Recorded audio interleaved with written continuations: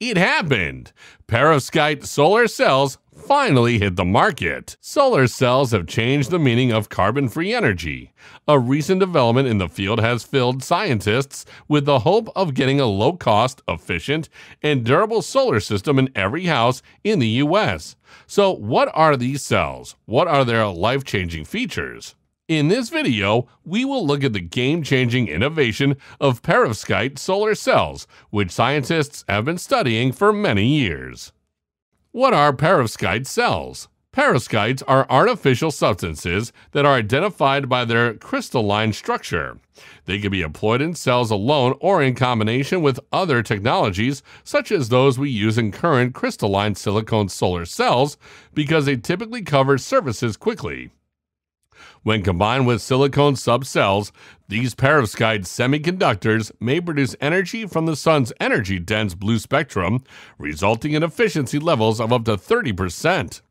Perovskites are designed to be the perfect material for every application because they are competitively efficient, thin, and light enough to use almost anywhere, and inexpensive to make.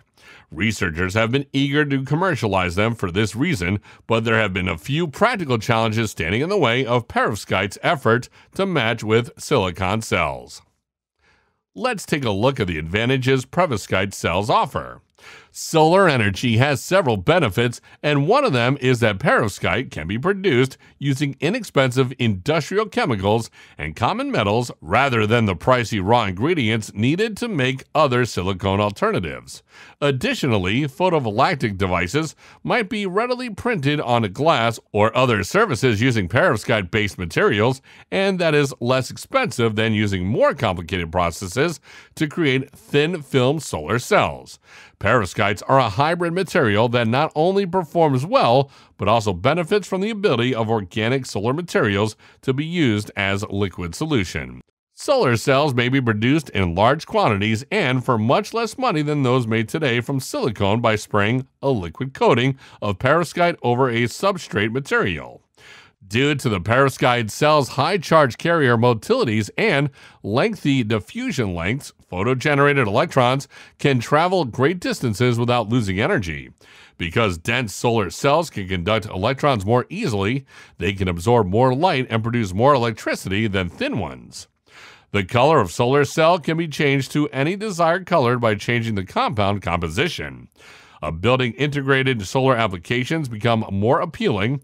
This gives the cells the major advantage of being able to be manufactured in an aesthetically pleasing manner, which may result in consumers preferring to place them on their roofs.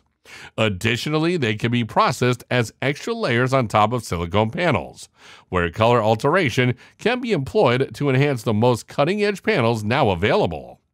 The development of perovskite solar system module that can be withstand for years of exposure to the elements is still in the research and development stage, but one thing is certain, perovskite solar cells have been a huge potential, and if their potential can be discovered, solar energy's capabilities could undergo a complete revolution.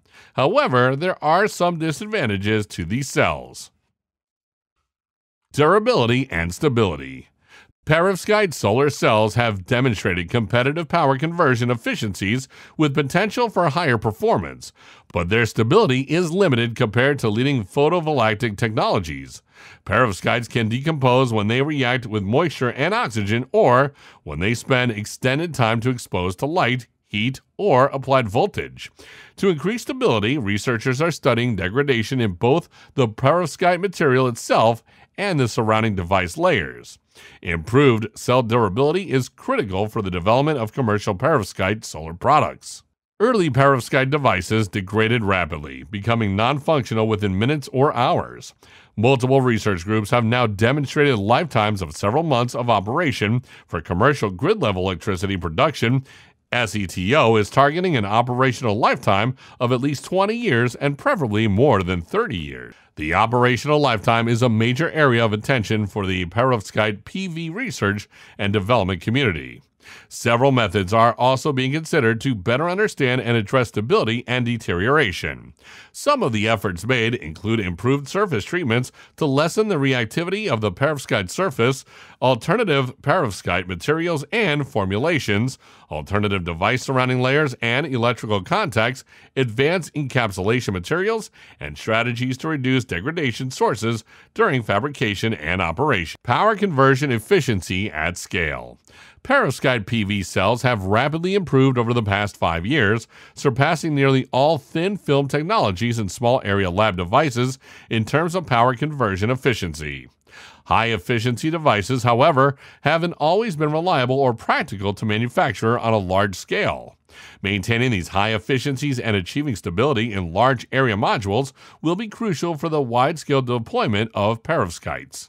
The need for lightweight, high-power devices in the mobile, emergency response, or operational energy markets may make continued efficiency improvements in medium-area modules useful. Perovskite solar cells have shown remarkable progress in recent years, with rapid increases in efficiency from reports of about 3% in 2009 to over 25% today, compared to about 25% in single-junction perovskite cells.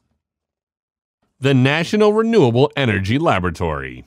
By altering the material composition, perovskites can be tailored to respond to various sun spectrum hues, and numerous formulations have shown excellent performance.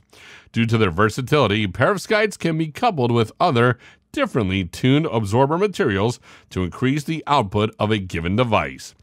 A tandem device architecture is what this is.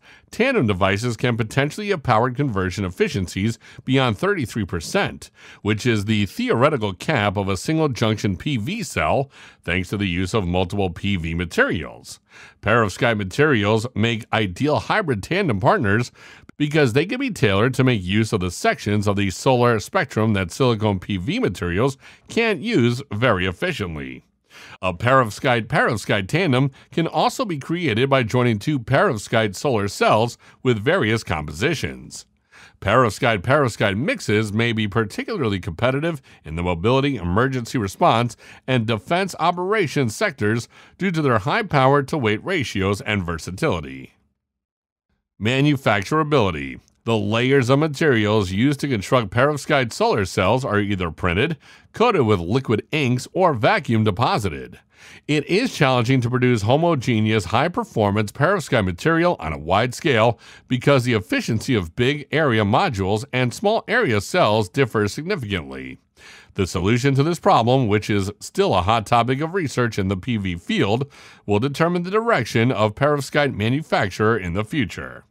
Considerable attempts are being made to apply scalable methodologies of perovskite production, yet many of these processes utilized to create lab-sized perovskite devices are difficult to scale up.